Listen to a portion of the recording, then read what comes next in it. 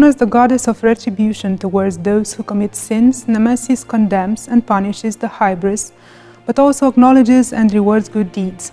This ambivalence is sometimes transposed in the Roman art by performing double representations of the goddess in the same sculptural ensemble.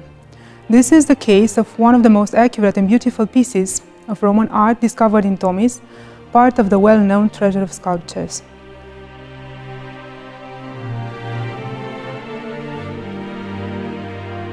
The double hypostasis of the goddess in an edicula-shaped frame is beautifully worked in a single marble block. It is a votive monument dedicated to Nemesis by Caius Herennius Harito, as the bilingual inscription in ancient Greek and Latin on its lower part shows.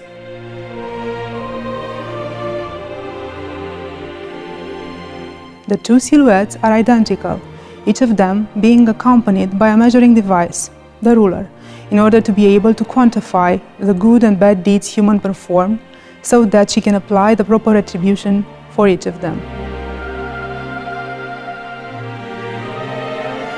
The quality of the artistic act and of the material in which it is worked, the complexity and expressiveness of the monument indicate an extra-provincial provenance, which chronologically fits the Severian period, more precisely the end of the 2nd century AD, early 3rd century AD.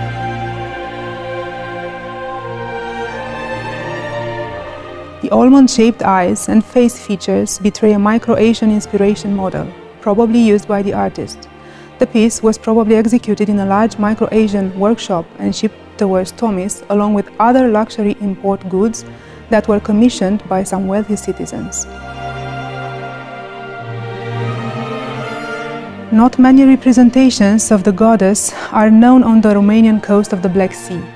In Tomis, there is another artifact depicting her, a marble plate poorly worked in a manner that is specific for the late local Roman provincial art, 3rd century AD.